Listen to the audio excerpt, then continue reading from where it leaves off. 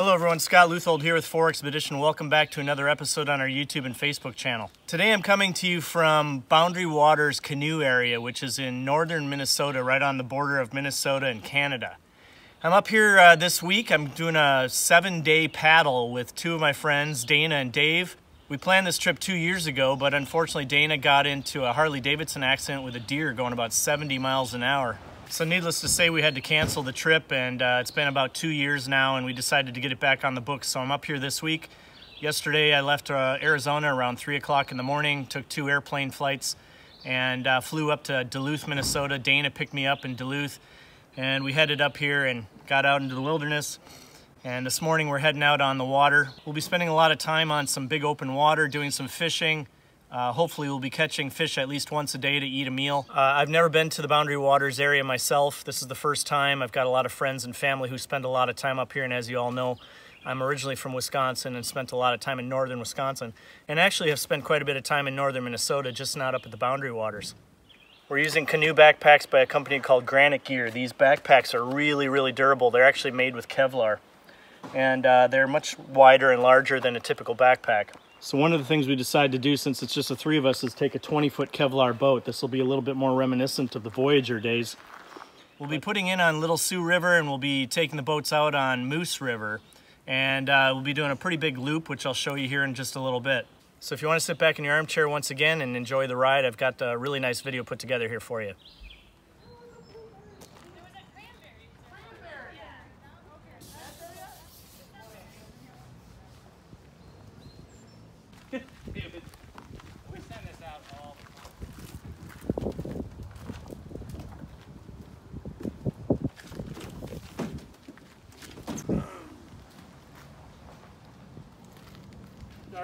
Our entry point is right here.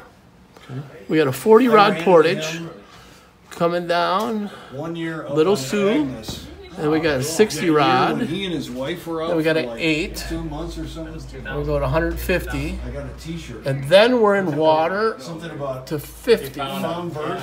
And then we're up to Lac La Croix. We're going to come around here. We're going to follow the border. And our next night, Maybe we we're going to have a big day here. looking for down these here. paintings. And we're going And to he came stay right up on us. right there, which is my favorite He gave me a thing. Okay, campsite, and there's Indian paintings on both sides, and that's good. We're going to spend our Labor Day. Cool. And then we're going to come in here, come down through here, come down through here, down into Nina Moose, and then take this river, which is going to be fun in that 22-foot canoe, all the way down to right there. That's the takeout? That's the takeout. Nice. Yeah. We didn't catch any of it. Really? Yeah. That about right? Randy oil. You hear me, Dave? Yeah. And I've got 2. Like this?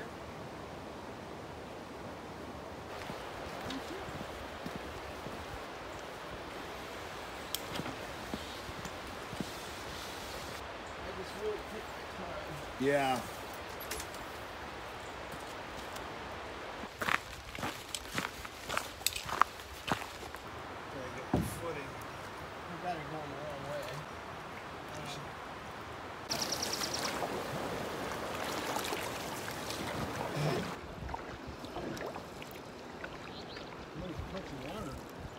Found a aerial view of or something.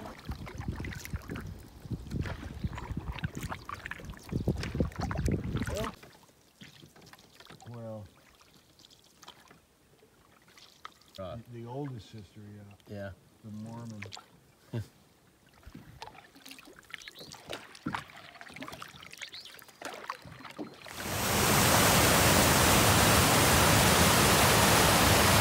All right, so we're on our first portage. This one's probably in the neighborhood of about 60 rods. And a rod is basically equivalent to about 16 feet. So not real far, but we did have to go around a pretty significant rapid and waterfall.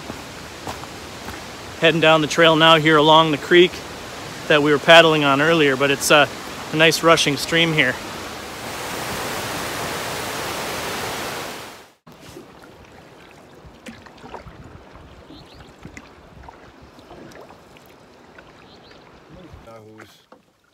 and let us by. Oh yeah. We got her.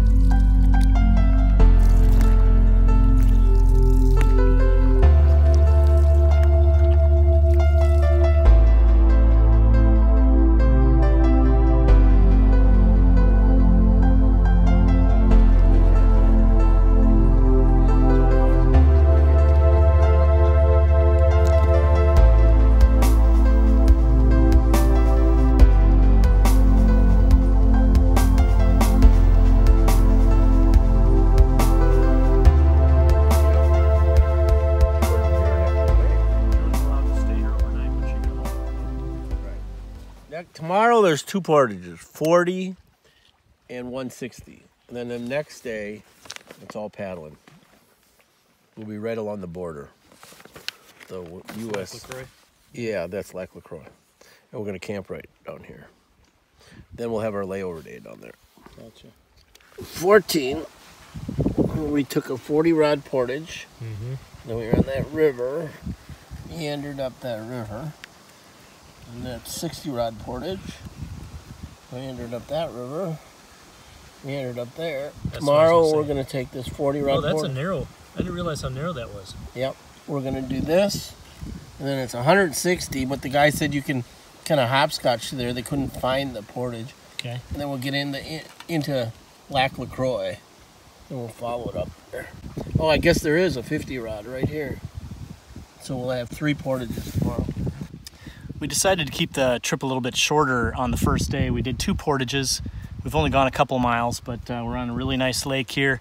Found a great camp spot up on a nice rock outcropping, high up in the air. Probably a little more breezy than a lot of places. Does a good job to keep the flies and the mosquitoes out of the way. But we're here just kicking back. We're gonna have a nice dinner. I'm sure we'll have a beautiful sunset right here. And then tomorrow we get up and we'll be heading down the way to another portage, cross over to another lake, and we'll be back on the paddling trail. It's actually probably about 75, 78 degrees right now. Pressure is pretty high, so we're not really expecting any storms. There are some predicted storms for maybe Tuesday or Wednesday, but we'll see about that. You know, as we paddle along here, it's really interesting to listen to the stories that both Dana and Dave share of their experiences up here in the Boundary Waters. And you know, one can't really help but appreciate the nostalgia of bringing family up here and having memories created. That's what the North Woods of Wisconsin and Minnesota do for you. It creates these wonderful nostalgic memories that one cherishes for the rest of their life.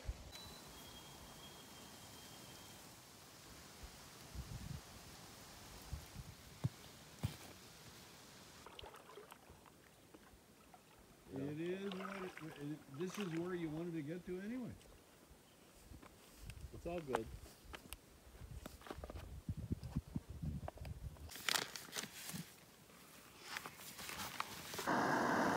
Come on, baby.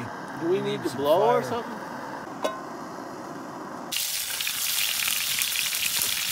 Got a sharp knife, but oh, there it is. Potato thing. Where's my fork? Oh, here's your.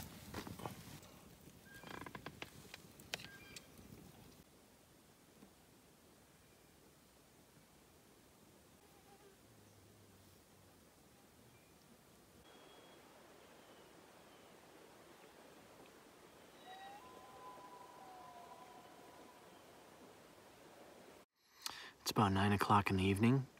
Dana and Dave have gone to bed. I'm probably going to hit the hay here in a little bit. It's kind of odd to think about going to bed with it so light out, but we're getting up fairly early tomorrow morning. We're going to do a little paddle across the lake over here and then do a short portage into another lake and then head upstream to Lac La Croix. Just incredibly peaceful evening out here. One of the things I absolutely love about this lake is that there's not a single home, not a single dock, not a single other person other than the 3 of us on this lake. It's absolutely peaceful, incredibly quiet. Every once in a while I can hear one bird, but other than that, it's just, there's no sounds on this lake. It's just deafeningly quiet. I could just spend a week sitting right here at this very spot.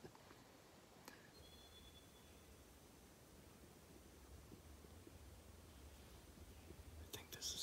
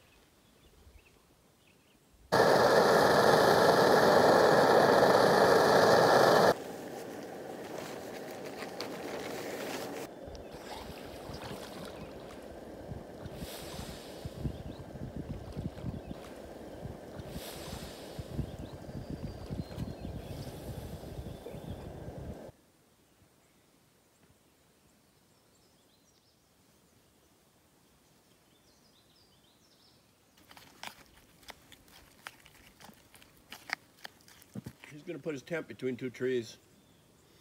He's got a sleeping bag that you buy at Kmart for sleepovers.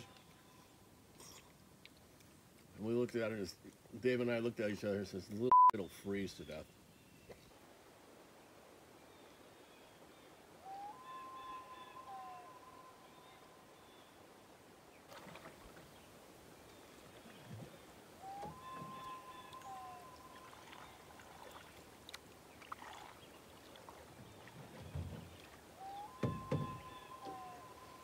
That one goes to the lower end. You got to kind of, probably about as, see the paddle from here to there? It's probably the same. You got to paddle on the way back.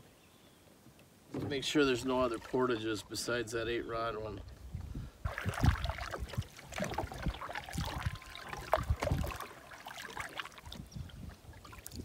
Looks like we spotted a bald eagle here. Trying to come up on him so he doesn't fly away. Second bald eagle I've seen in a month.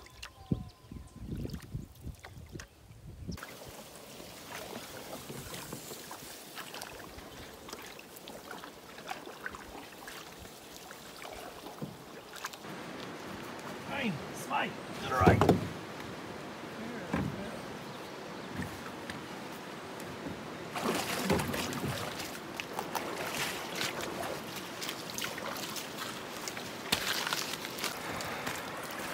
Hold it.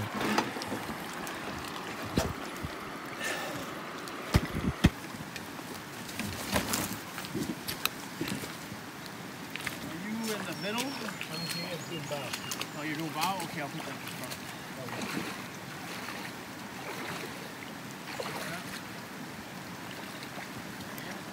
Got it.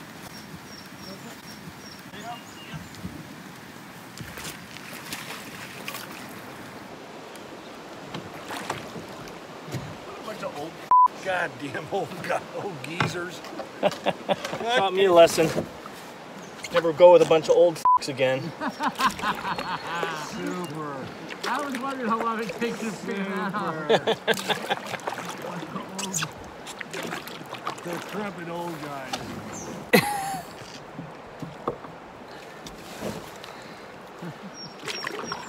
I was waiting for that one.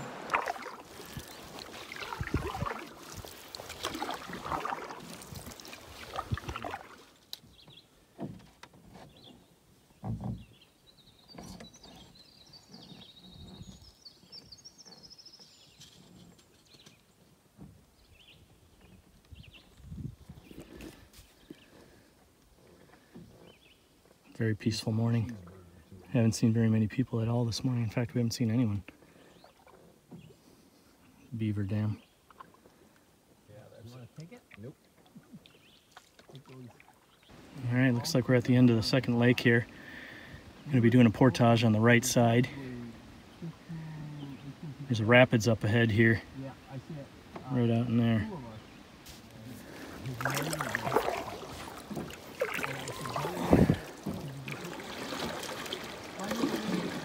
There's a rock here. Yeah, it's right here. No, no. Yep.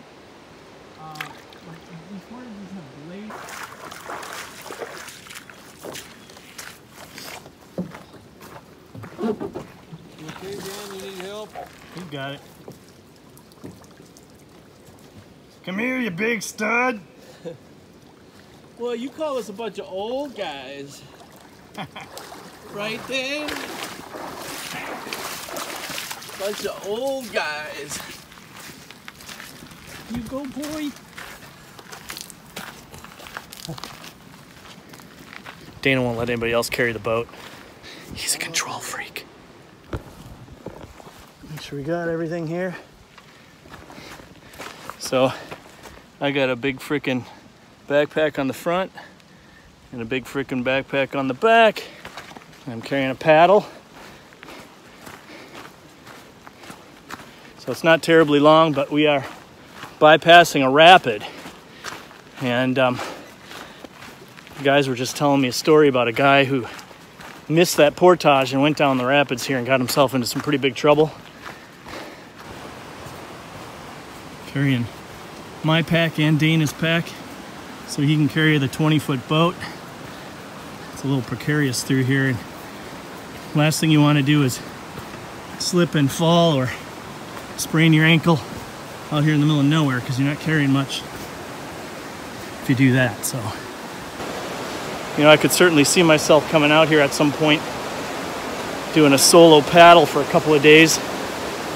Oh, look at this. That's down through a pretty narrow gorge there. Looks like it gets pretty gnarly up here. Lugging along about 90 pounds here. Dana's pack's probably 30 pounds.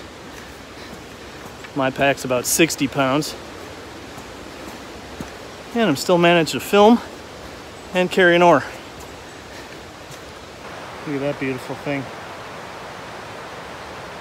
This is a f***ing long portage.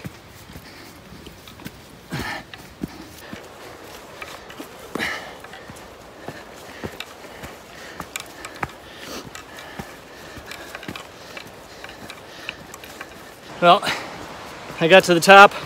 There's a long descent down to the water, and I had to set down Dana's pack. I'll have to go back and get it.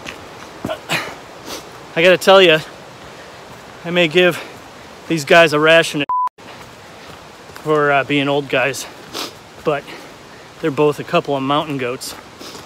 No problem hauling their They drop something, they fall over or something like that, covered in blood on their arms, and they get up and just keep going. No big deal. So I made it. I gotta go back halfway and get your bag.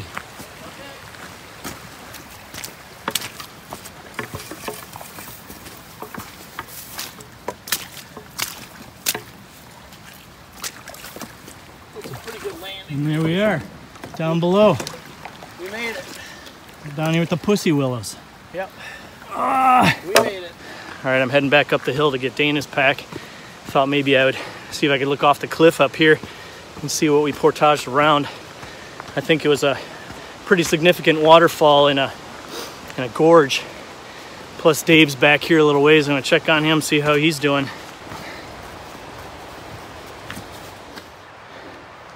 Just passed by Dave. He's got a lot of crap he's hauling. Pick this baby up.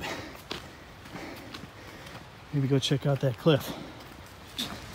Here we are, I can hear the rushing water. Nice camp spot up here. So clearly people do the portage halfway, camp here, and then carry their stuff down to the bottom in the morning. All right, beautiful, beautiful, beautiful. You can hear the water. Oh yeah. Oh man, beautiful.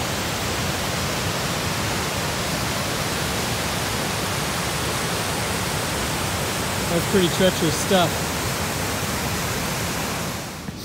Right up here by this camp. Nice little raspberries. Yum, yum, yum. Pick a couple of these little babies. This is a good place for a bear to hang out. This morning we had blueberries.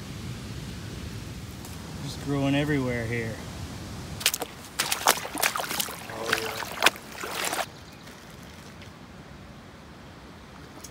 So now it's just kind of shut up and paddle. Right.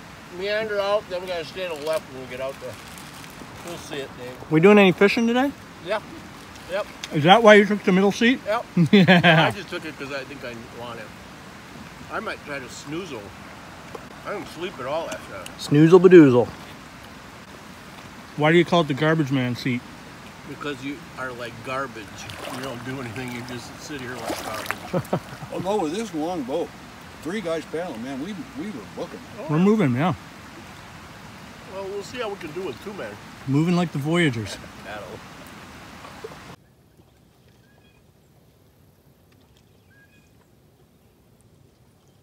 I don't know, but I'll bet a lot of people would say my canoe.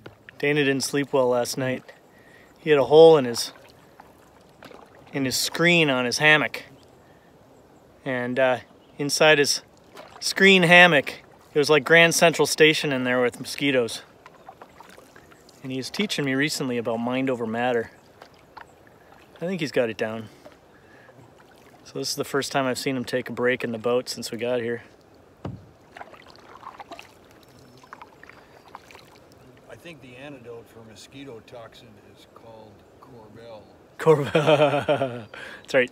Just don't smear it all over yourself because the bear's like that. It has to be used internally. It has to be used internally. He's not afraid. Painted turtle. Wow, he's a good size one.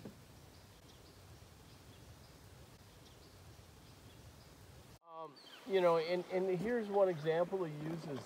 You just don't know the backstory on people, and you should give them the benefit of the doubt.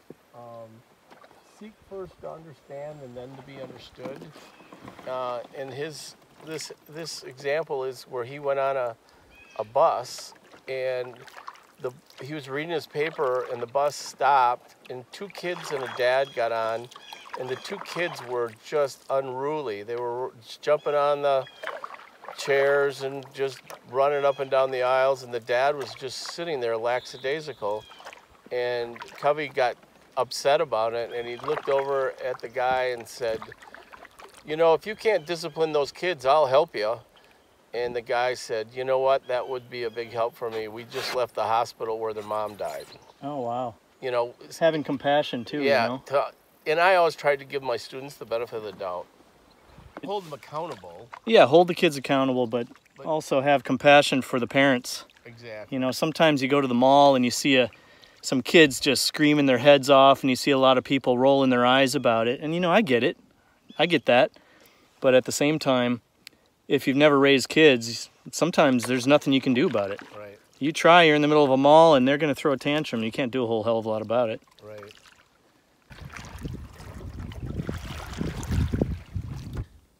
Right over there through that cove. Right there. That's Canada. They were remarking about how different it looks compared to everything else. We were looking for the borderline on the lake, but just can't seem to find it. Thumbs up.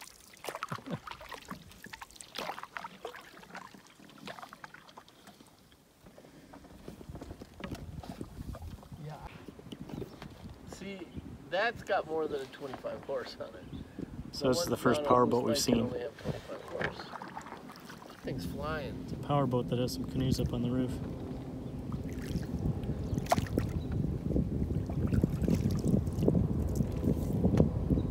$10:30, 11 o'clock. What time is it? 11 o'clock? Yep, exactly. 11 o'clock boarded. So where's he taking them back to that way? Crane Lake. So back to Zup's. So tell me about this bread. Hudson Bay bread is high energy. Okay. It has almonds, maple lean, oats that you put in a blender. Okay. And then you put sugar, butter, and corn syrup. And you cook it at 350 for about 20 minutes. Okay. Where'd you come up with this? This is what we had back in 1968 from Barbara Ann Bakery out of Ely, Minnesota. Nice. Did I say honey?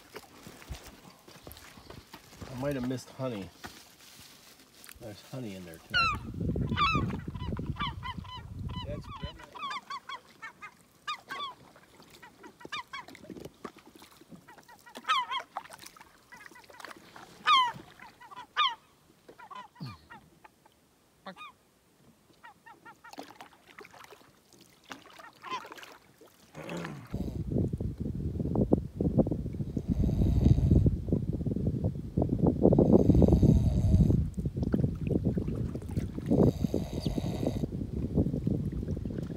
Alright, so here we are at the portage.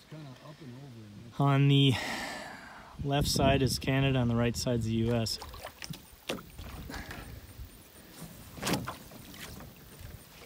About 50 pounds full? 68, I think. Oh, it is 68 pounds. You okay in the wind there, buddy?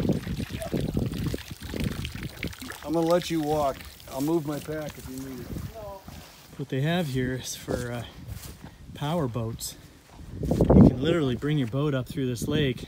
Just this area, this part of the lake is powerboat accessible. You put your boat in here, you put it on this little guy, and for a fee, you can transport your boat from this lake over to Lac La Croix, which is an enormous lake. And there's certain parts of Lac La Croix that allow powerboats as well. And some of the powerboat area is only accessible for Native Americans, but there are some areas that general powerboat usage is allowed.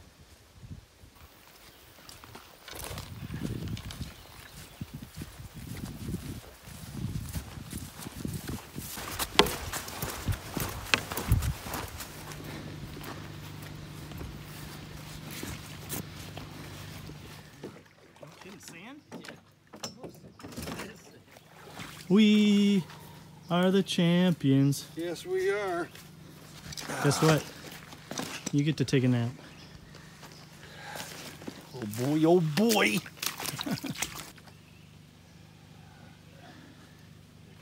The bow of the boat is the front. Yeah. The stern of the boat is the back. Don't be so stern, Dave. And if you want port, it's left. I thought you drink port. Starboard is right. This technically is a canoe. It's not a boat. It's in the classification of canoe. Thank you very much. So I was going to tell you a little bit about this life jacket. And this is Dana's life jacket. You know how I know? It's got his name right there.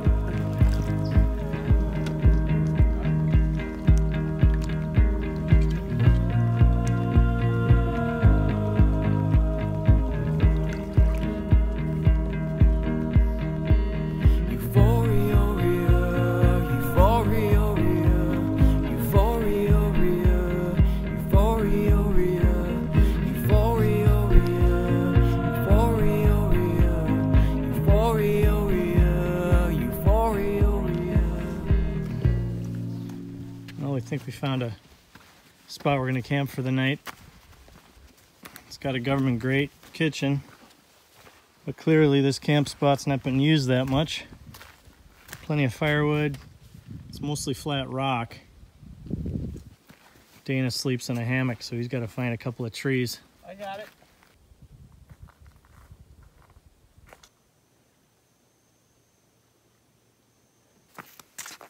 Thank you. Three men. Hey, to a good day. It was a good day of paddling. It was a good day of paddling. It really was. It was good portaging, paddling. We did good. I'm not getting up. Cheers. Just call me Big Cup. Big cup. Just call me Brown Cup. Well, we made it to another camp. It's Monday afternoon. We got out on the Lac La Croix and had a hard time finding a camp actually, but we got really far back into a cove here and just a fantastic little camp spot. We haven't seen anyone, well, we saw one motorboat a couple hours ago, and then before that we saw one person at a portage probably halfway through the day. That's pretty much it. What is just so striking to me about coming up here and doing this paddling is just how much fresh water there is and how few people there are. I'm just in awe constantly of the fact that there's all these beautiful lakes, there's no homes on them, there's no docks, there's no water skiers, there's nothing, just wilderness. It's just wilderness, and it just goes on and on and on, and the water's clean and it's warm, and it's just a fantastic place to hang out and swim. I just got done with a nice swim, got all freshened up. And now we're sitting here at a camp that we found on the map. It was on the map. When we got here, there was a government grate for a campfire, but it looks like this camp has not been used in years. And that's pretty much what we've discovered about a lot of the little camp spots we found around here. A lot of them have never or haven't been used in a long, long time. They're all overgrown, which is just a fantastic aspect of being here. It's just so desolate and so few people. It's just unbelievable. So if you haven't had an opportunity to come up here, I definitely recommend it. In fact, I'll be coming up here probably several more times over the next couple of years, and I expect to do a lot of exploring back in the backcountry here with the boat. So here's Dana's camp spot. He's got a hammock with a tarp over the top, and then he's got a bug net on top of that. And, you know, there's some really interesting things to point out about the camping system you choose. So Dana's got the camp hammock set up, and then I've got a ultralight backpacking tent that requires staking down. And then Dave's got a two-man tent that is a partial freestanding tent. And when you get to a camp spot like this, in Dana's case, he's got to find 2 trees. He's got to make sure that he has enough strap to stretch between the trees that he does find. And then he's got to find some system for hanging the tarp over the top in case it rains. Now, if you look at the rest of this camp spot, which I'll show you here shortly, there really wasn't much in the way of a flat tent camping area that was on any kind of soft ground. It's all rock. So basically what I had to do is I had to rig up my stake tent with, I had to pull in some large rocks, large heavy rocks. I'm actually camping on the hard surface, and I had to use rocks and some paracord around the rocks to hold the tent up. And then Dave found a spot that's relatively flat. It's a little more soft ground. He was able to do a little bit of staking, I think, and then the rest of it, I think, is just freestanding. So, you know, think a lot about what you choose as a camp system when you come out to a place like this. A freestanding tent's probably a little smarter. I have, the one I have is an ultralight backpacking tent by Big Agnes, and I think it's called the Firefly or something like that. And then I also have back home, I have an REI 2-person half dome, which is a freestanding tent. That might have been a little bit better to bring along. However, it also been a little bit heavier. A lot of people like to use hammocks. I think hammocks are great, although I don't sleep in them very well, so I don't use them. But you know, in some cases, you're not really going to find 2 good trees to stretch your hammock between. And if you do, sometimes it'll be in a real thick forest area that has a lot of mosquitoes, like Dana experienced last night. So.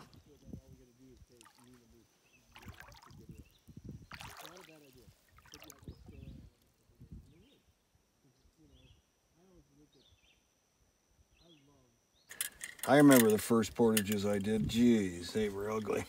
The only pain in the ass was, you know, we think we find a spot. Well, no, we got to paddle across this bay. Right. Oh, we think we find a spot. No, we got to paddle off that bay. You know, it's over and around the next. It's around the next bend. But you know, that's just psychological. Right, and you know, it's different if you do it at 7 o'clock or 8 o'clock at night. Yeah. And you're just kind of desperate to get a spot. Yeah. And then you come around the bay, and then there's somebody in the spot. It gets to be a long day. That's happened to me. I've literally raced people to a campsite with my canoe, where we'll be like in the mouth of this bay, and we'll race, and I'll put Thomas in the bow of my canoe, and we'll win. We'll get there first. And then if you get there, what happens to them? They have to turn around and go somewhere else. Yeah. And they look at you, and I've done that probably half a dozen times. I was telling you, I think it may have been when we were with. I know. It was on Table Rock. No, down in Basswood? It was. We did it on Nina Moose, and I think it was Mark Tudor and Sean. They had a Winona 18 or 17 and a half, and we saw the other guy come off of the portage, and there's the campsite, and we come off, and we just said, "Mark, go." So he and Little Mark Sean just hauling. Boosh, boosh, boosh. And after a while, the other people finally went, we give.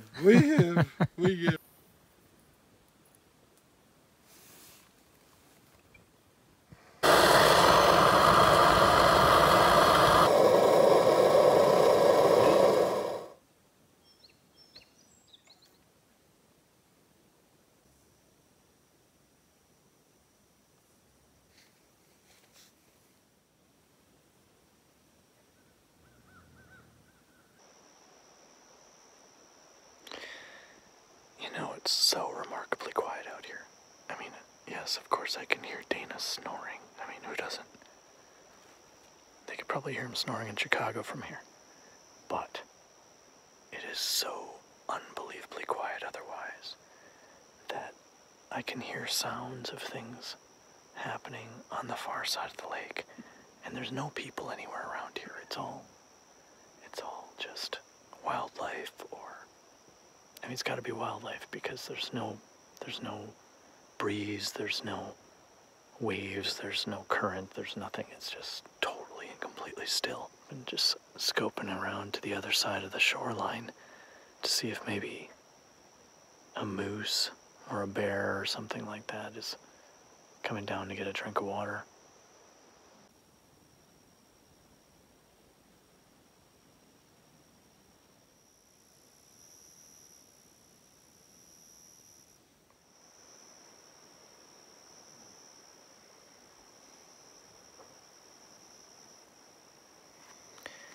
In this book, there's an excerpt that reads, "We all have the ability to consciously know ourselves as we move through life.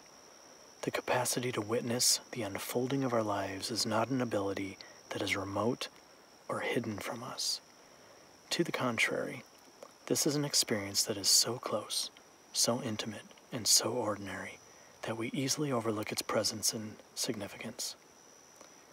An old adage states, 'It's a rare fish that knows it swims in water.'"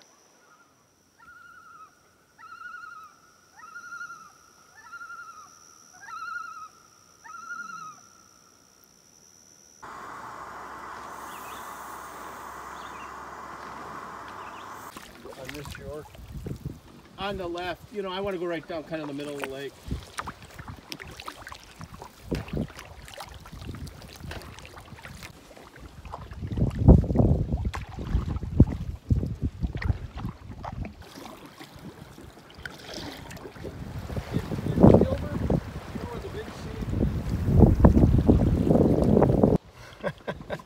What did he say? He says 20 years ago he took you to that restaurant. You haven't forgotten about it. No, when I got that bill, I almost my pants. You're like, that's... My credit card limits were like $500. You're saying, that's 3 weeks on the Boundary Waters. Exactly! Exactly!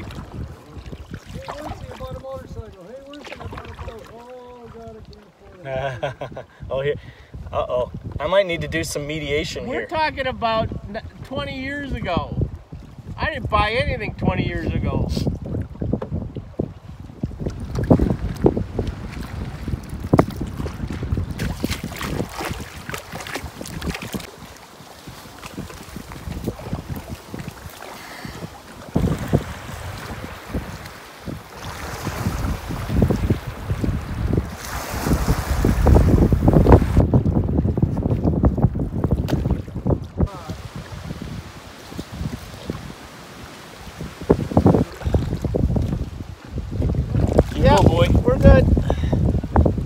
Came down right through here and along, cut around underneath these islands. I got it now, Danny. Over here, and we came down. This was a lot of tailwind here, and then what you just saw, we just cut right through right there. I personally think that's the island. Yeah. That's a little inlet, and the gap itself we just can't see because it's right on the other side of it. So as we come around the top side of Lac La Croix and start heading south back into the heart of the Boundary Waters, we're gonna start seeing a lot more people. We just passed by a campsite that had probably 6 canoes, but according to the guys' maps and their past experience, there's a lot of campsites around here, so we shouldn't have much trouble finding a place to camp. So that's what we're doing. We have had a fantastic day today paddling. We did a lot of big water. The wind goddess blessed us with her tailwinds the entire day. We were probably moving along at about 4 knots. And we made our way about 12 miles in a fairly short amount of time. So we're coming into camp a little bit ahead of schedule. One thing you can count on for sure is that for the entire day of your trip, your feet are going to be soaking wet. So be sure you bring yourself along some camp shoes so you can dry that out. And foot powder. And foot powder. I have foot powder. Yeah? I do. And it feels wonderful. Aren't they? Yeah. Got some nice seating here. It's a good spot, Danny. Hey, it worked. I like the breeze. Yep. Some nice, beautiful pines here. I'm glad we're not paddling. I paddled enough today.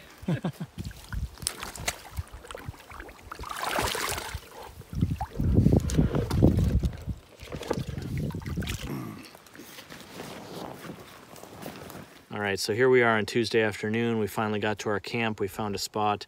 So tomorrow's probably going to be our layover day. We'll stay here all day tomorrow. We might do a little bit of paddling back up the lake here And on the Canadian side, there's some Native American pictographs that Dana told me he really would like me to see.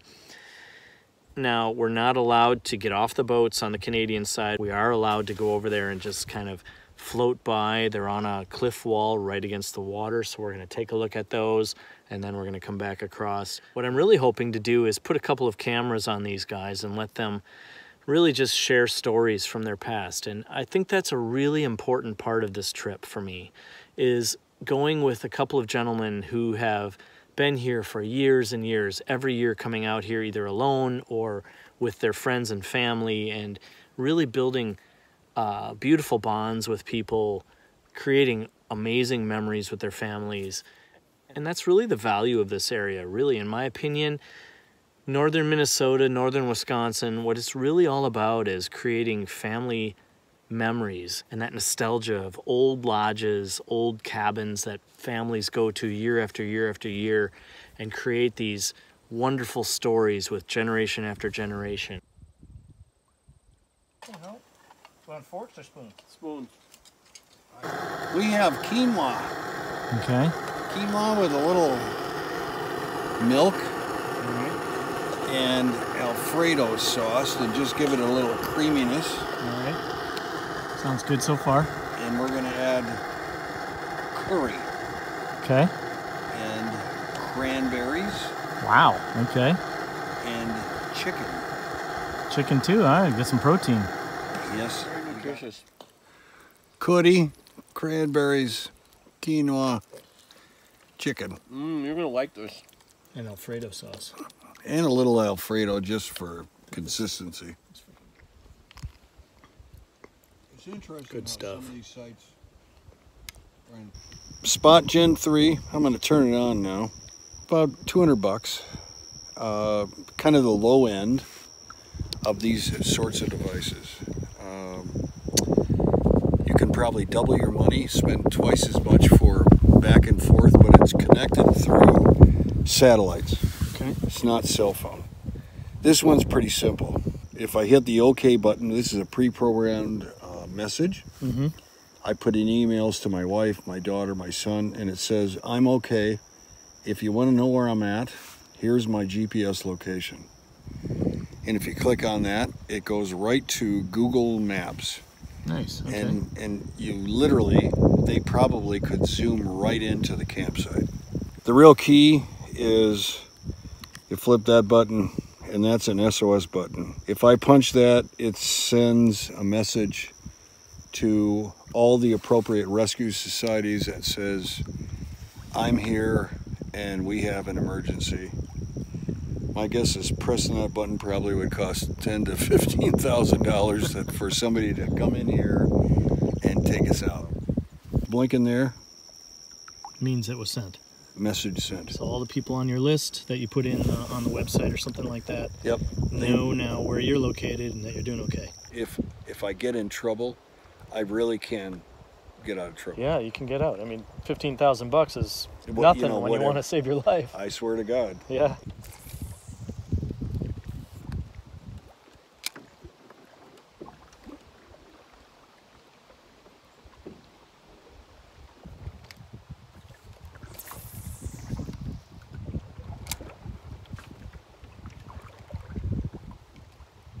Oh, we got something here. We got a bass. Let's come back here. You want to...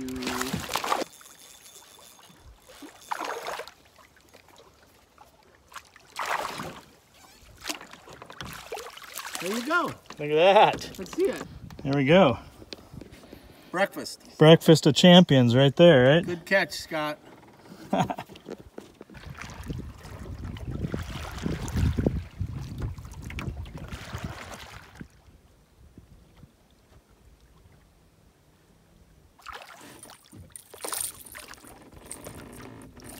Nice. Small bass. Nice.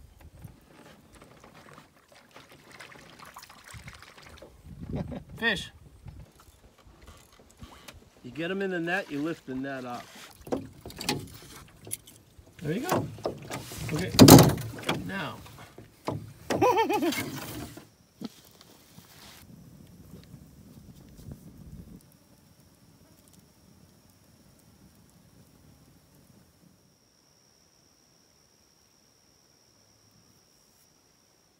right, so let's talk mosquitoes for a minute, shall we? So, the mosquitoes here are fierce, but they're not bad in the morning, they're not bad all day long, they're not even bad in the evening, but right around 9 o'clock, 9:30 or something like that, I kid you not, there is the loudest hum that comes out of the forest, and they just come out in frickin' swarms. It's really, really crazy. I mean, we're talking like you gotta be in your tent by the time you hear that swarm, because they will attack you like frickin' killer bees. Now, my buddy Dana told me something. He's like, it's all mind over matter, which, you know, for the most part, I actually tend to agree with him. They were biting me like crazy when we first got on the trail, and the most important thing is I noticed that I didn't get any welts. Yeah, they did bite me, and I did sweep them off my arms and legs and whatnot, and I did keep a long sleeve shirt and long sleeve pants on quite a bit. However, at 9:30 at night, all bets are off, and these two guys, they're in their tents, zipped up, and then all of a sudden you hear the hum, and it's nuts. And I'm going to try to show you out my tent window right now with my headlamp just how serious this is. All right, you see all that flying around there, my friends? All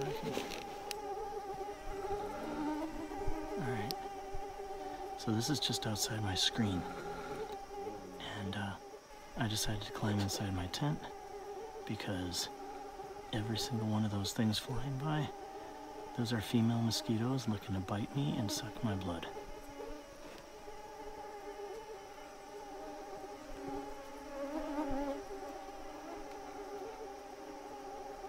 All right, so that's that. A couple mosquitoes were inside my tent, so I smashed them and smeared blood all over the inside of my tent walls. Yeah, but oh well, not a big deal. It's just like mass carnage in here. And I can also hear the sound of loons calling out there among the buzz of the mosquitoes, and of course the snore of my bros in their tents outside around me. And between the three of those, it's a midnight sonnet that I'll enjoy falling asleep to. So until tomorrow morning we'll be getting up and eating those bass that I caught. I'm really excited about that. Dana will be carving those babies up on his canoe paddle. So that should be a lot of fun. But until tomorrow morning, we'll talk to you later. Good night.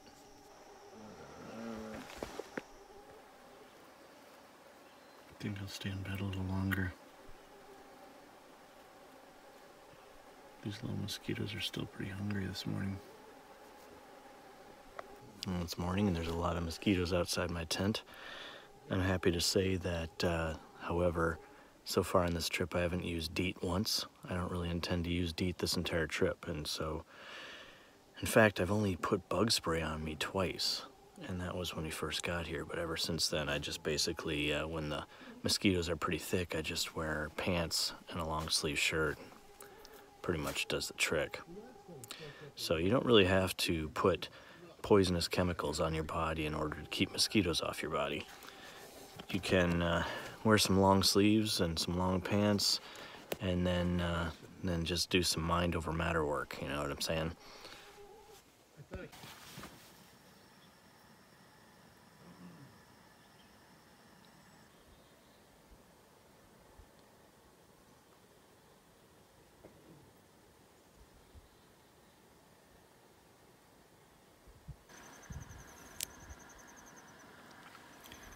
Does that pretty much kill it? Yeah, that's its brain. It'll have some, you know, reactions, but yeah, it pretty much stops it from flopping around.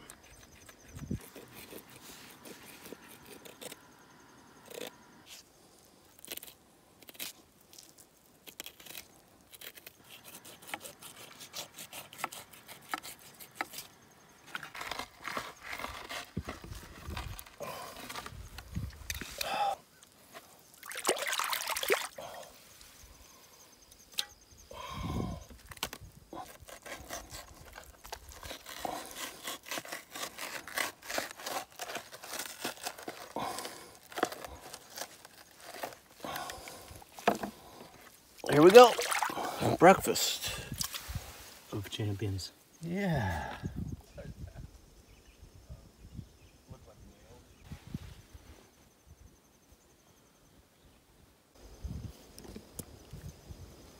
So we're watching a bald eagle that's up on that tallest tree there on the other side of the bay. He's up there.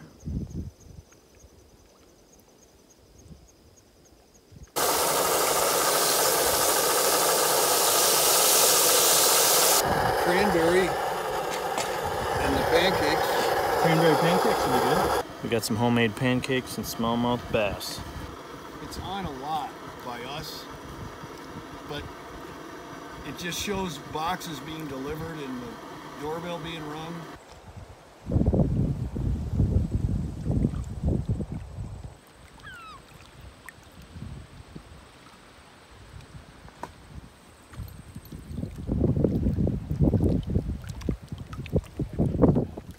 I don't think we want it.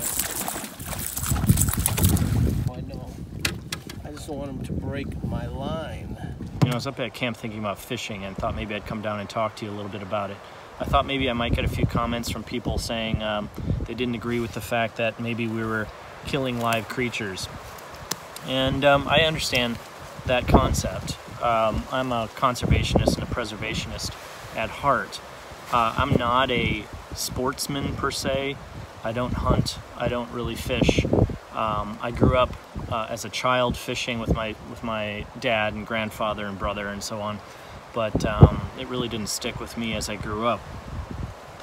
But you know, I can understand people's concern about catching live creatures, and the reality is, though, we all eat fish. Well, unless you're a vegan or vegetarian, we're all eating fish. It's just that somebody else is catching it, somebody else is filleting it and preparing it. We're eating it. And I realize that there's, you know, there's overfishing, there's poaching, there's overhunting, there are endangered species and all of that. And I'm definitely a proponent of protecting endangered species and protecting nature. However, we aren't sport fishing. We aren't catching and releasing. We're out here only fishing for food that we are planning on eating, and we are depending somewhat on nature to help provide the meals that we're here to eat. We've caught northern and we've thrown the northern back. We just take them off the hook and put them back in the water and they swim away. We just decided we weren't going to eat northern, so we made the effort to catch smallmouth bass, and we've done a pretty good job with that. And you know, there's nothing really fresher than catching a fish and bringing it out of the water and preparing it right there and eating it. It's absolutely delicious. And I, for one, am very appreciative for the experience of going out with these gentlemen who have a lot of woodsman experience, both in hunting and fishing, and allow me to be along and have them teach me a few things. I think that's valuable education for pretty much anyone. The Boundary Waters is no joke. If you get injured out here, you are a long, long way from any kind of medical treatment. If a bear comes into your camp and steals your food, you know, you're going to become completely dependent on nature to provide. You'll be out fishing to catch meals. You'll probably be foraging for berries. I've seen a lot of different kinds of berries that are edible here. I've definitely seen mushrooms that are edible here. And having those kinds of skills are very, very valuable for your survival if you're out in a place like this. So as you're watching this video, if you're thinking anything about the fishing experience and what we're doing out here, please take in mind why we're out here and why we're harvesting fish in order to be able to provide for ourselves.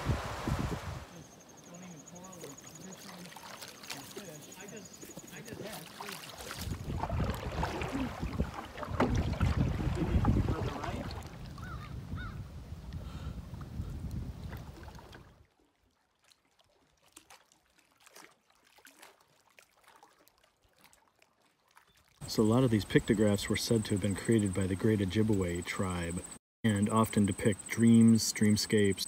Some of it had suggested that rock paintings represented dreams experienced by medicine men of the Grand Medicine Society.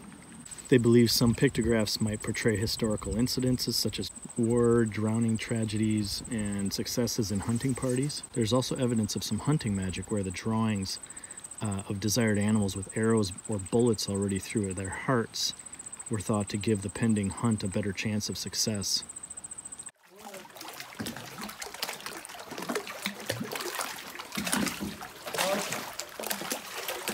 Okay, ready? 10. This is your 15. crib, right? Yes. 20. You got 2. You're coming up from the outside. There you go. I had an old Honda lawnmower. You know, self-propelled. Yeah. And the They're good. They are. But the self-propelled died. Oh.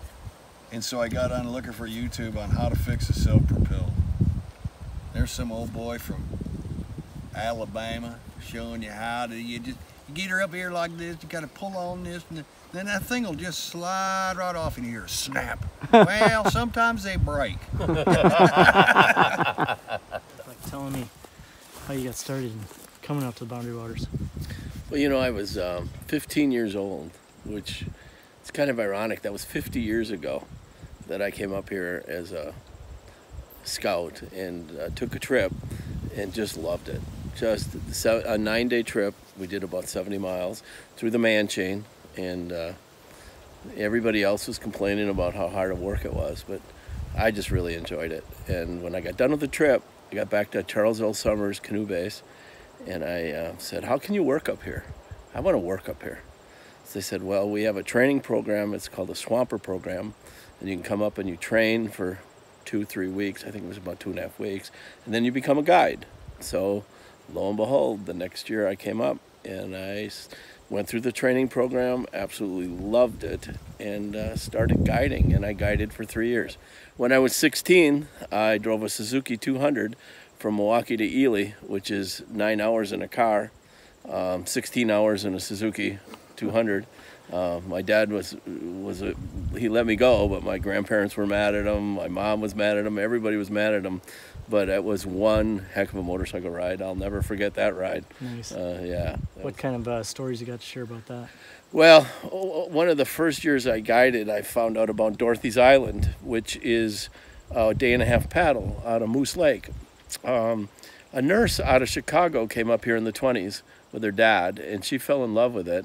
And she stayed with the fishing outfitters that they went to go fishing, and she squatted on an island 1.5 days out of Moose. You'd be paddling along right out in the middle of the wilderness, and this huge stop sign was on this island. And then we would stop, and Dorothy made root beer. And she had a little sign that said, root beer that made Milwaukee jealous. That was her saying. She cut ice in the winter to keep it cold all summer, and then she'd sell it for 50 cents. So my scouts, I'd always tell them if we were going by there, bring money, and then we'd bring money, we'd stop and have, they didn't know why we were bringing money or what we were doing, and it was it was like, wow, out in the middle of the wilderness. And then when she passed away, the friends of Dorothy Molter came in, disassembled her cabin and her outbuildings, and reassembled them in Ely, and there's now a Dorothy Molter Museum in Ely. Cool. One of the neat things when you went there is you signed a book with your name and your date and everything else. At her cabin on the island? Yeah, on the cabin on the island. And then when they opened up the museum, all those books are there. And you can go back and look. And back in 1968, I can find my name with my crew and everything else. Cool. Yeah. So it was history preserved by the people, yeah. And then in later life, I brought my family up here. And I probably brought them up here for, well, my son started when he was 3, and he finished when he was 17. And when he was 5, we were on Loon Lake, and he was just learning how to fish. And he was casting okay. Well, one of the casts went pretty much straight up in the air, hit the bow of the canoe, went straight down about a foot away from the canoe. And he's reeling it up, and he catches his first fish. He caught a northern. I mean, was that pretty good size? Oh, yeah, it was an eating size. Yeah. And the funny thing is that my daughter was similar. We were on North Bay, and she was out casting, and her kids are having trouble. I think her line was all tangled up, and the lure just kind of, she cast it out, and she caught her first northern. They both caught northerns. Those are their first 2 fish. So you got a lot of good memories from... Oh, the family, when the family gets together, my kids talk about the Quetico in the summer trips that we took. Nice. How many times do you think you've been up here? Oh, I've been up here, in 50 years. I probably 40. There might have been 10 years in there that I missed. And some of you've been pretty much all over the... I've been in every lake in the Quetico, which is the you know, provincial park north of the Boundary Waters. The Boundary Waters I haven't spent a lot of time with because we just passed through. We passed through. So now I'm spending more time in the Boundary Waters. There's designated campsites here where there isn't in the Quetico. There's 1 million people that visit the BWCA. There's 100,000 that visit the Quetico. Wow. Nice, so, nice. Yeah. Do you think you'll keep coming up? This is a very special place for me. I will. I don't know how my trips will be. They've really backed off. I mean, I'm not doing as much as I used to do. And yeah, like you said, you just bought a sailboat, right? Yeah, and I bought a sailboat, and I got to tell you, this has been physically, a hard trip, but you know, the work is always rewarded, and this trip has been a very rewarding trip. I mean, we've seen a lot, done a lot, and I've really enjoyed it, and you know, this place has changed my life. I mean, I cut my teeth up here, and I learned the ways of the world actually by being a guide up here, and it kind of has stayed with me for my whole life. It has. So awesome. Yeah. Awesome. Hey, well, thanks for sharing. Yeah. Hey, it's been great having you on the trip. It's been fun. Cool.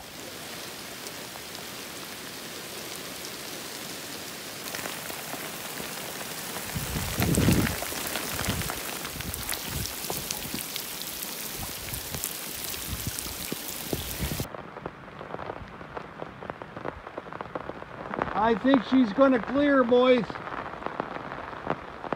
Well, it's Thursday morning. Just got up. It's really cloudy today. It rained all night long, which was actually really nice. I had the best sleep since I've been out here.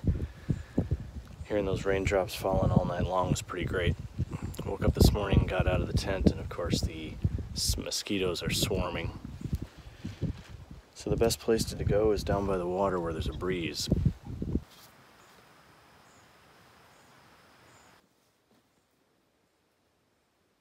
So generally these campsites come with a pit toilet and a fire grate. And the pit toilets are generally way back up in the hills, back in the forest. I just thought I'd come back and show you one of these. So this is generally what you're gonna find at one of these campsites where you go to the bathroom. It's almost like jungle back here. Plenty of mosquitoes, so you wanna do your job quickly. There's no wasting time back here.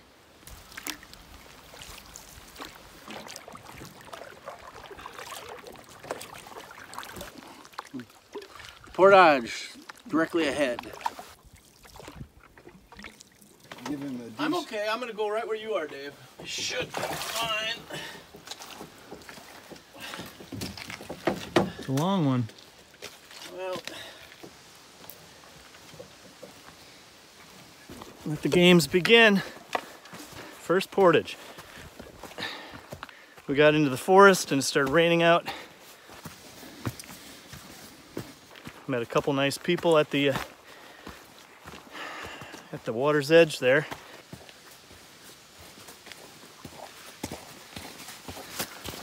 Had a little conversation. Hello to my friends out there. Have a safe trip. Hope you find my YouTube channel. What lake is this? This is a pothole into Agnes. And Agnes is where we're going to stay tonight. So it's just a real short paddle across here. Yep, 21 rod portage on the other side.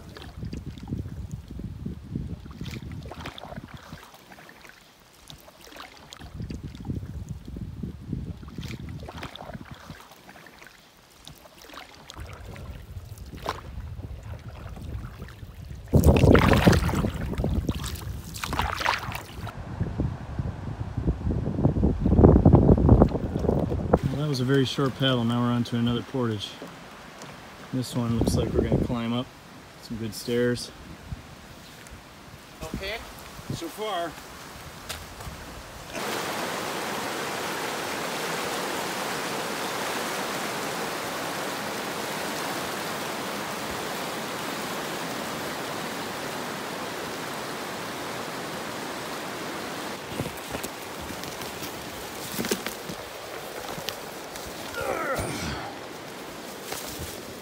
What I don't do for this YouTube channel. Doing a little switcheroo. Oh, that's good. I'm the anchor man. That might be worth looking, and then around the corner there's two. So wind will be coming in.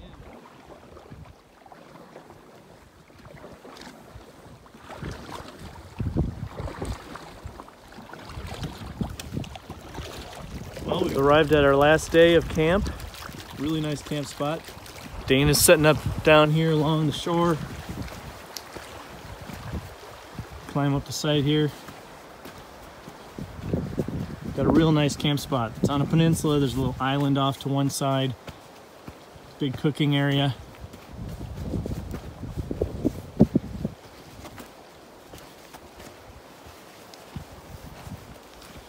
Real nice spot.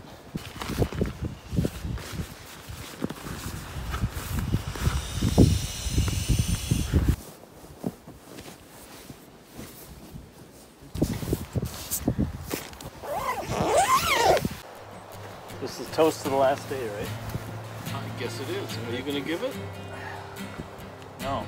No. I think the captain's supposed to get it. Okay, for food, for raiment, for life and opportunity, for sun and rain, for water and portage trails, we thank thee, O Lord.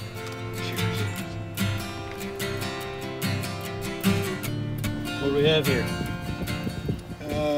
Some sort of quinoa, black bean, poblano pepper stuff. Nice. How is it? Very good. Very good. Way to go, Dave.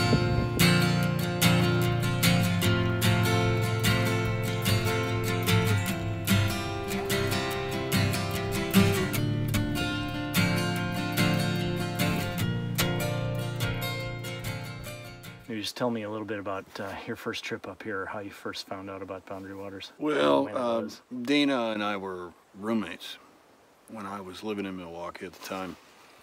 And he had a huge poster of the whole Boundary Waters up on the wall. He used to tell stories about what they would do and how they'd go out. And how long ago was that? Oh boy, late 70s, maybe around 1980, something like that.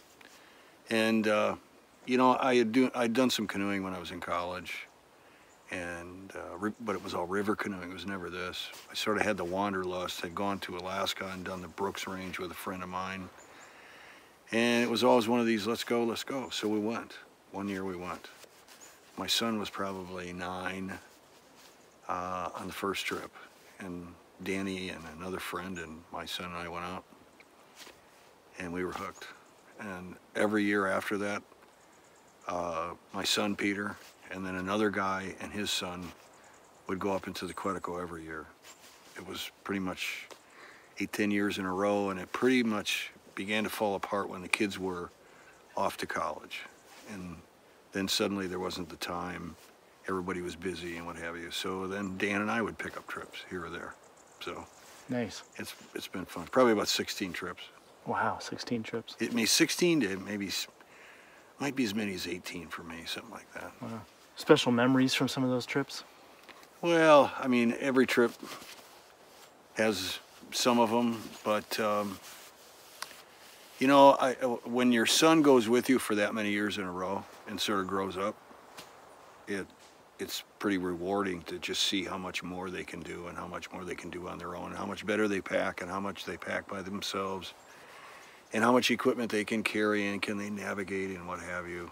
Become self-sufficient. It becomes self-sufficient. You know, we learned a few things. One of them was do not take the small little portage around a waterfall thinking that you're just going to pull the canoe up. That does not work. Found that out the hard way. Luckily, no one was hurt or any of that sort of thing. But, yeah. You know, I remember one trip when we were in the middle of the Quetico and it rained for 4 days. And when I say rain, I'm not talking rain. I'm talking torrential, Thailand monsoon rain. Deluge. And we learned to live with it. You know, you get into it. And so every subsequent trip after that, if it would start to rain, my son would say, "This isn't rain. That was rain." You know, so you take a little piece of every trip. That's kind of what it comes down to. Yeah. What do you feel like you've gained from coming up here for yourself, like personally? Well, you certainly learn to appreciate nature. I watch what goes on in the DNR much more closely as it relates to Boundary Waters and a little bit to a lesser extent to the Quetico. Not Not that I don't care about the Quetico, I do. It's just, you know, I don't get the provincial news as much. But, you know, it's such a piece of the fabric in this part of the Midwest. There isn't a person, I swear to God, in Minnesota that you couldn't pull off of their chair and say, do you know what the BWCA is? And they would tell you, absolutely, Boundary Waters, I've been there, you know? So there's a lot of folks that go up for this kind of an experience. Some to a greater degree, some to a lesser degree. But in the end, you know, it's a natural resource that's like second to none, and it's right in my backyard. Yeah. So canoeing's a culture in Minnesota. It's a culture. It truly is. Canoe making and canoe using, fishing, it's part of the fabric here. That and hockey. Yeah, and then hockey. There's something about these trips that is very accomplishment oriented. You've accomplished something in that you've schlepped 70, as you did, 70-pound packs over portages, a canoe over portages. You survived in the rain for 4 days. Accomplishment that you navigated yourself and you didn't get lost, even when the weather was foul, even when things were going against you. I found that with my son. I found that with all the other sort of younger people that had come out, that the sense of, man, we actually did this. I mean, you read about it and you think, God, I'd love to do it, but. And to have somebody with the experience that Dan certainly has a lot more than me, but me, to take them out and just say, you know, you can do this kind of thing is pretty big. That's really huge. A friend of mine and his son and me and my son, the sons were best friends in school. I mean, we probably did, I would say probably 8 trips, 8 years in a row together. And so that got pretty tight-knit, you know. And we kind of pushed the boundaries. We flew in to some very remote reaches right outside of the park. Some lakes that very few people get to. So I haven't been to every lake in the Quetico. Some of the interior ones I haven't, but in particularly the northwest and on the northeastern side, been to all those. And then I have paddled literally from the northern boundary to the southern boundary of the park. Wow. I mean, there's an awful lot of stuff with the kids where we would just pull pranks on them and scare the crap out of them. Yeah. A lot of memories. Yes. Yeah, awesome. Well, thanks for sharing. Hey, man, my pleasure.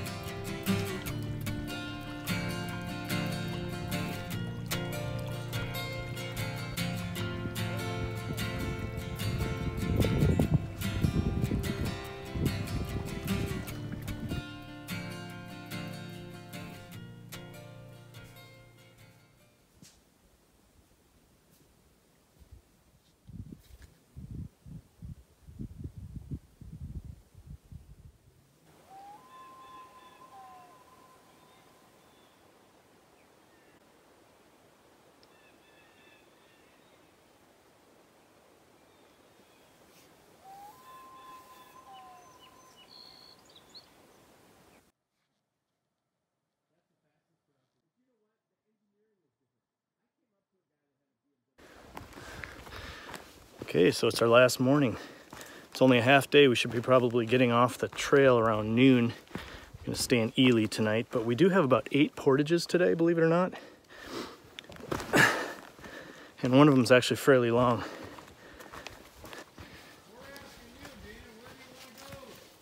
Home! Well, I'm over here now. That looks like a mess. Well, it's all mucky.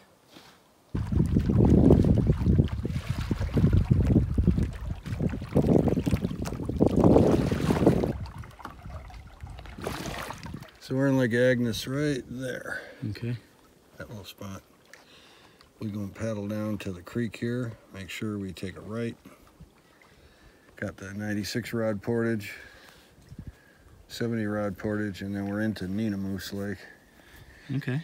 And we're going to paddle straight out of Moose right here. Moose River, little portage, and it's hard to see, but that's the parking area right there. Okay. Oh, that's half hour better than I thought. 8:03. Huh? 8:03. Oh, that's pretty good. Nice early morning. Yeah, 8:03.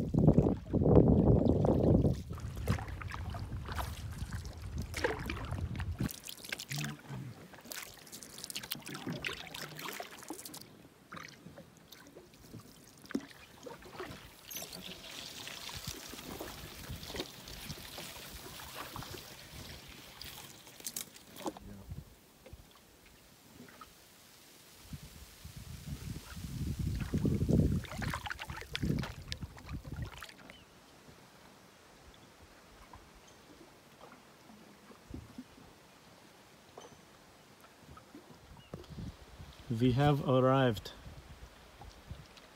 Portage number 1. How many rods is this one? I think 96. 96 rods.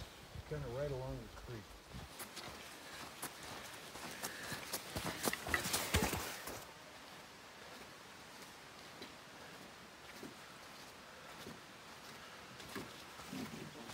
All is good.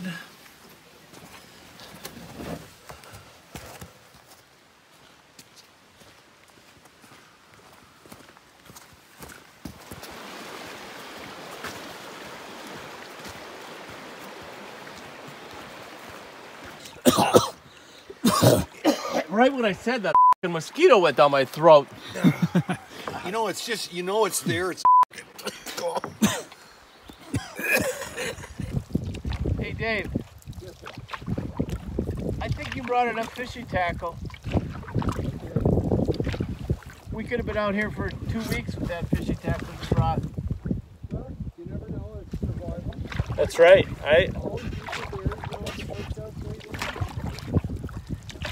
And I think you got enough maps in your map case to take us all through the park. I think the odds of Dana getting eaten by a bear were pretty high, so I thought it was a good idea that you brought the extra tackle.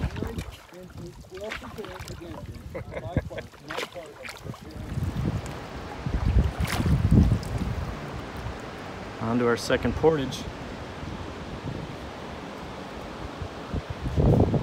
Door yonder. I'll have you help me with the boat on this one because there's no real beach. Or whichever way you feel comfortable. Flipping it this way? Yep. Okay, wait. Hold on. 1, 2, 3. There you go. Got it? Yep.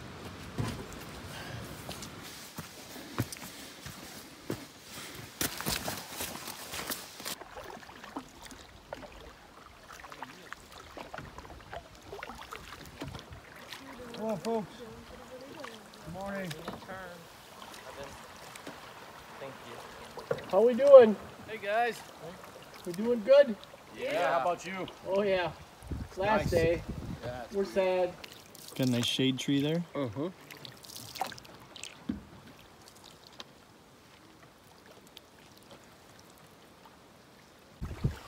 I had a group that was mutinied on me. Only 2 portages left.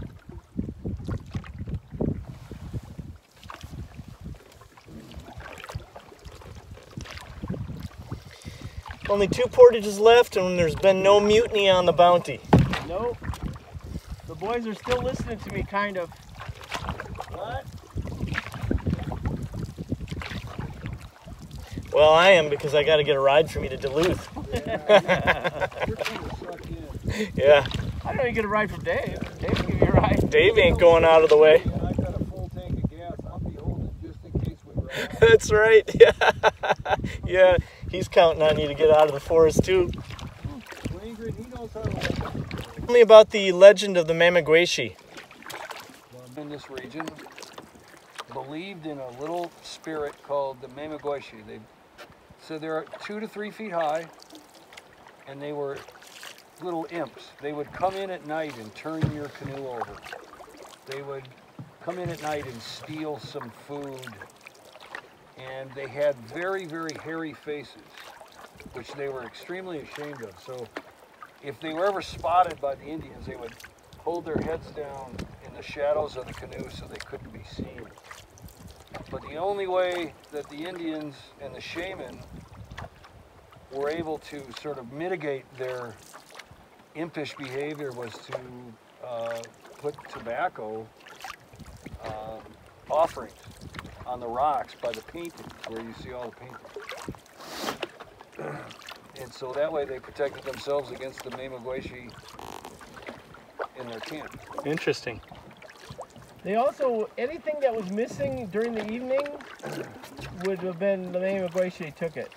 So let's say you left your bowl out, and the next morning you woke up and the bowl was gone, the Mamagwaishi took it.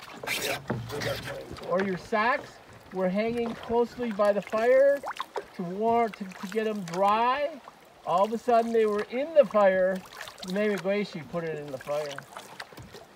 So is that what happened to the Voyageur juice on our trip? Mamagwaishis drank it. Yeah, Mamagwaishis drank it. They sure did. How you doing? Good, how are you? Good. Yes.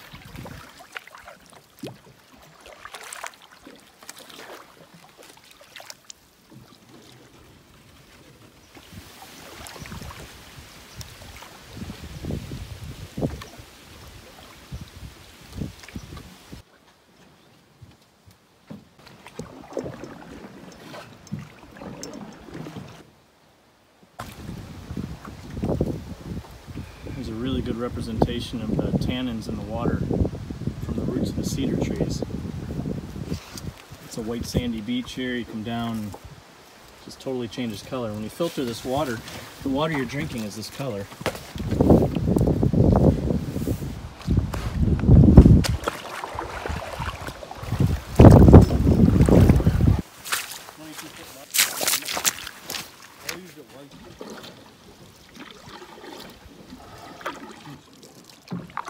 Water under the dam. Careful.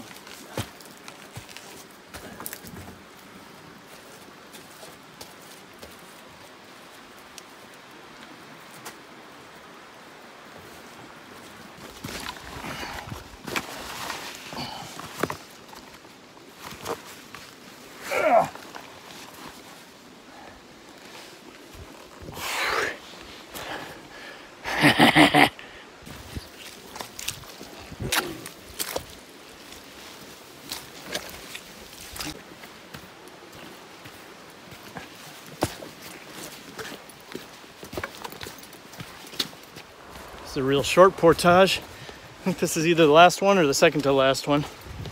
And then we'll be off the water. There's my boys.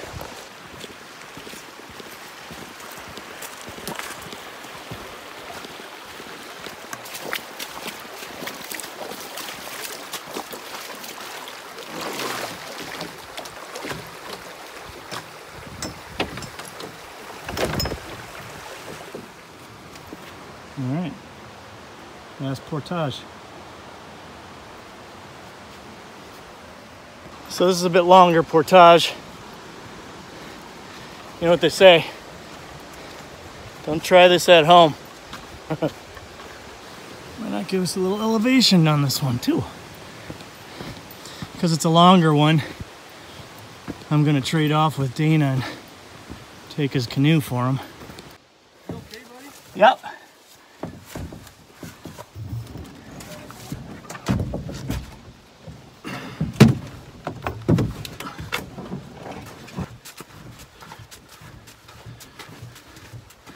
Yeah, this ain't so bad. Good acoustics in here. So this is the last stretch of our portages. And load up the cars.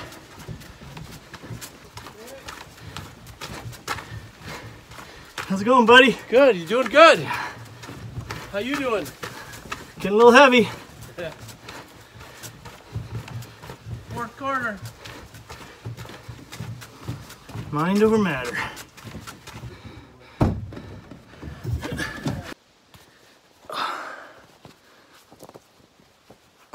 All right, well, folks, I think that's a wrap. It was an amazing trip. 6 straight days of paddling and 7 nights of camping out here with the 2 fine gentlemen, really. Really enjoyed my time with these guys, and really appreciate all the experience that I gained from going with the 2 of them, 2 experienced travelers out here in the Boundary Waters. If you ever get a chance to come out here, I strongly recommend you do so, and I think if you get an opportunity, spend a little time up here in Ely, and maybe even get up to the Quetico if you have a chance, and if you have the ambition and the adventurous lifestyle going through your blood like I do.